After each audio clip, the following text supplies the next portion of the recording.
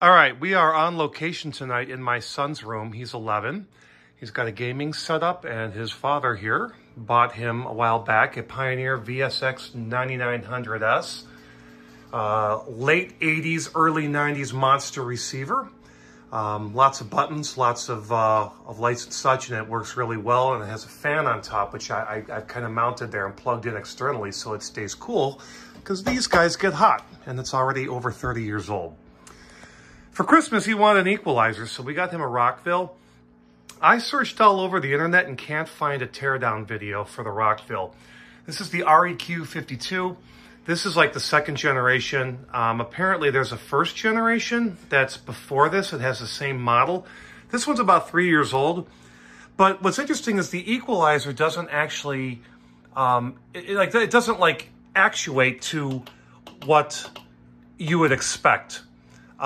This really is just more or less a little graphical display that just keeps moving, and there's just not a lot to it.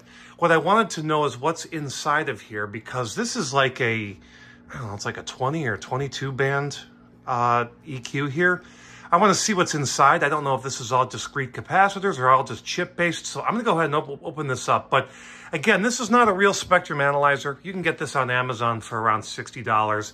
It does a good job, and the bands are impactful, but it's definitely not an equalizer you would see from the 1980s or 1990s. So let's go ahead and open this up. 6 screws later. I mean, there's a lot of screws holding this together, including 2 on top here and 2 in the back, and then 2 on each side. I am really interested to see what the heck is in here. Wow. Oh my gosh. There's not much in here. There's audio input. It looks like a power supply. There's an actual transformer, but there's like a regulator here. And it looks like everything here is on the board. And I see a chip here. This is probably for the equalizer, but it looks like there's probably capacitors or some sort of a tone circuit behind here. I just was expecting a board with all sorts of capacitors, but there's not a lot in here. Again, this is the Rockville REQ42. It does pass audio really well. It has a lot of inputs, and it's perfect for my son, but this is not a real spectrum analyzer because all it does is just have different modes, and it just goes up and down like that. It doesn't actually go with the music.